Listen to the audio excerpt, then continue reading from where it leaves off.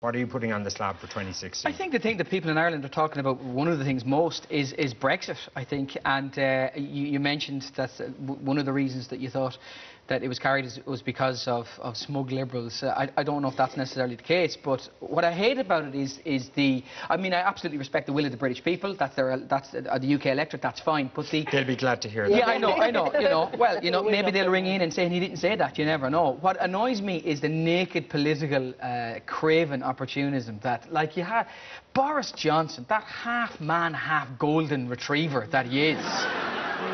Like the stuff he was coming out with, we're going to make a Titanic success of Brexit.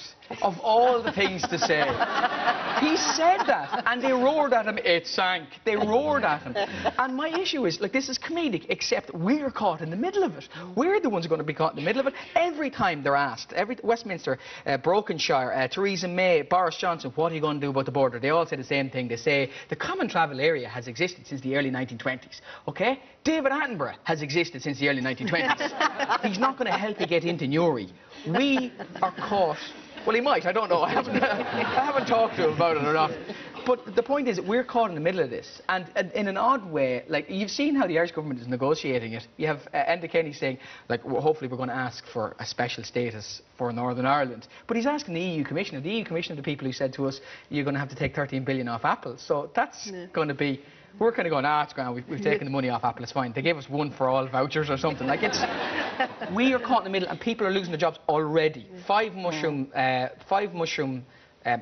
production houses, shall we say, plants, whatever, are already gone out of 60, already, since June. So, like, it is a serious And that's issue. only out of fear of Brexit. I mean, for all the banging on we do about Donald Trump, he will be gone in 4 years, or less, or my 20 quid is gone for a burden.